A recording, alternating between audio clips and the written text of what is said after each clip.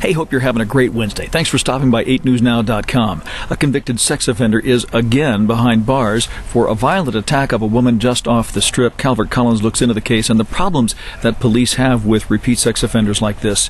The new year has not brought any relief from the high number of auto pedestrian accidents. North Las Vegas police are launching into a big education campaign at all the elementary schools in their city. We'll tell you what their message is to those young people.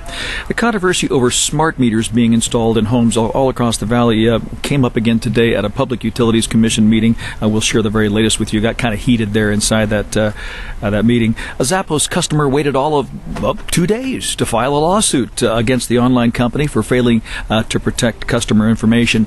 We'll have a look at what's taking so long to get drugs known as bath salts off the streets. That would be under the control and decision of the State Pharmacy Board. And the Runnin' Rebels take on the TCU Horned Frogs tonight, and we'll be there. We'll have those stories and a lot more coming your way on our news between 4 and 6:30. We'll see you then.